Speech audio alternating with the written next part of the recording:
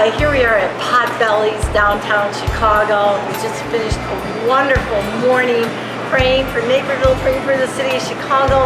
We started at 5th Avenue Station in Naperville and gathered up with brothers and sisters from Chicago and from Naperville, and we prayed for travel. We prayed for transportation, for people that work on the metro, that ride the buses, that take the taxis, any kind of mode of transportation. We are praying for them, for safety, for travel, and also for some peace, that when people travel, that they find peace, that they find it a time of rest, a time where they can kind of relate with one another. And we prayed for those things. We came to Union Station then, and we're excited when we walked outside and saw all the snow and the beauty of the buildings here, and walked down to Willis Tower.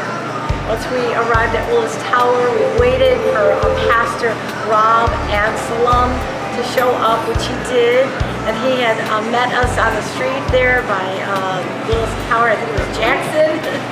And we embraced him, and he shared with us his experience of living among the homeless for 1 week. It was amazing, amazing. More to come on that. So we then proceeded into Willis Tower and went up to the top, into the clouds, and prayed. We prayed as a body of believers together for this great, great city. We prayed for the homeless. We prayed that they have provision, and we asked the Lord to reduce homelessness to nothing. We want no homeless people here in this city.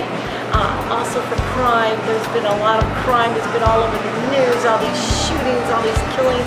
So we pray that the crime cease, that people that want to pick up a gun or hurt somebody, that God will intervene and take it away and put His Spirit in them, heal them, bring them peace, bring the love of Christ to all of the city.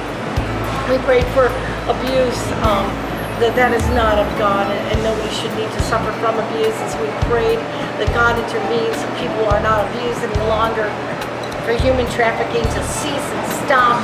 And we prayed for the joy of this Christmas season to overcome people in the city, especially those that are wounded, especially those that might be grieving and suffering.